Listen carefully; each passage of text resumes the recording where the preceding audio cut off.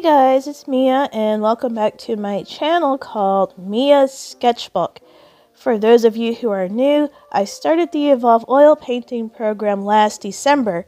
As of today, I completed block 3 of the program and I will start block 4 very soon. In today's video, I'm going to talk about my experience with block 3, and I also have some random videos and photos to show you guys what I've been doing. There's a lot of things I want to talk about, but since block 3 is mainly about color mixing, I'll start with that first. Before starting block 3, I'd say I was okay with color mixing. I wasn't awesome at it, but I knew I could do better. And when I got my new tubes of paint, I started making a color chart because I wanted to see what the colors looked like when I mixed them together. However, I never finished making the color chart. In one of Kevin Murphy's live streams, he mentioned a book called Blue and Yellow Don't Make Green by Michael Wilcox. I thought the title sounded crazy because, duh, blue and yellow do make green. But I got the book, read it, and then I realized why blue and yellow really don't make green. I really recommend this book. I don't see the color wheel the same way I did before. I see it in a whole new different way. And after learning why blue and yellow don't make green, I decided that making the color chart wouldn't benefit me at all. I used what I learned from that book to mix my colors, so I learned by doing instead of looking at a chart. For my assignments, my colors were usually right on the mark, and other times they were off. And sometimes seeing a color on the gray palette and then seeing that same exact color on a white canvas but looking completely different definitely made me more aware of how light, dark, or saturated my colors should be. My color mixing skills are better than what they were before, and I actually feel more confident in my abilities. I still have room for improvement, so I will continue to practice. Let's move on to proportional drawing. Proportional drawing was something I struggled with and dreaded doing in block 2.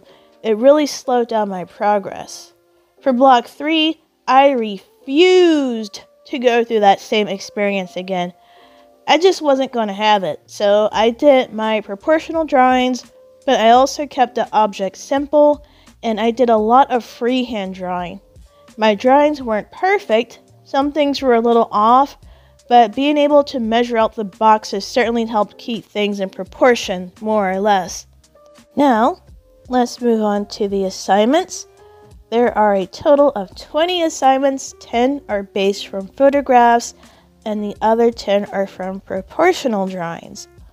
What's interesting about block 2 was that I was painting realistic 3D images, but for the beginning of block 3, the images I started out painting were flat, two-dimensional, and kind of cartoonish looking.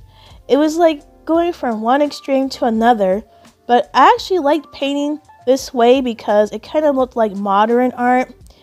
The flat 2D style was a new way of painting for me, and I was like, wow, this is cool. But there's a reason why block 3 starts out with these flat 2D images. Have you heard the phrase, trust the process? In block 3, you definitely have to trust the process because it is an actual process. Each skill learned in block 3 builds right on top of the other one. So in the beginning, yeah, the paintings look cartoonish, but towards the end, everything starts to look realistic.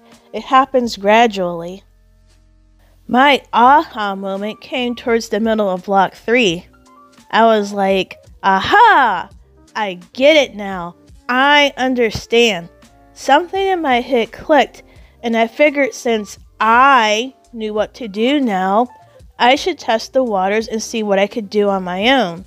So I did a small 4x6 oil painting of the ocean, and I shared it on my Instagram page. I also posted a pre-evolved acrylic painting I did of the ocean about a year ago. The oil painting I did wasn't perfect. However, compared to the acrylic painting I did, the difference was very significant, and I could definitely see how much my skills improved. Despite how excited I was, I told myself to stay calm and focus on completing block 3. As I said, I was still in the middle of Block 3, and there were still other things I hadn't learned yet.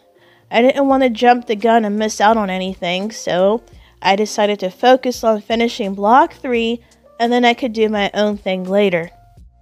I still have certain areas I have to work on, but overall, my experience with Block 3 was a very good one, much better than Block 2. My favorite paintings from Block 3 are the turquoise mushroom, the angry bird, the Twinkies, the teddy bear, the blue bowling pin, and the fox.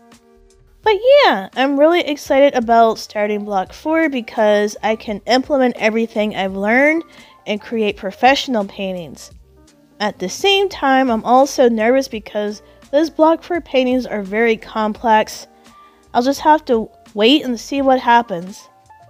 Other than that, I'm really excited about the progress I'm making, and I'm excited about the future because I'll finally be able to create the paintings I've always dreamed about. That's the end of my video update. Which of my Block 3 paintings do you like? If you're an Evolve student, what do you think of Block 3? Don't forget to like and subscribe. Check out my playlist. Also check out my Instagram page at miasketchbook.eo to see all my artwork. See you in the next update. Bye!